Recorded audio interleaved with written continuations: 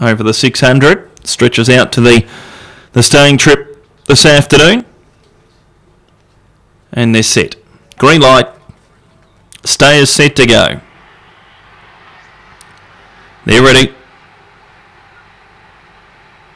And they're racing, beginning very well. Naturally Curly will land 2 or 3 lengths in front of Wilson's Dream, who went to second with Cisco Wake and Rainstream around the outside. Then Tantiki, followed by Destiny Shadow, and last of all, Lights and Sirens. A round to go.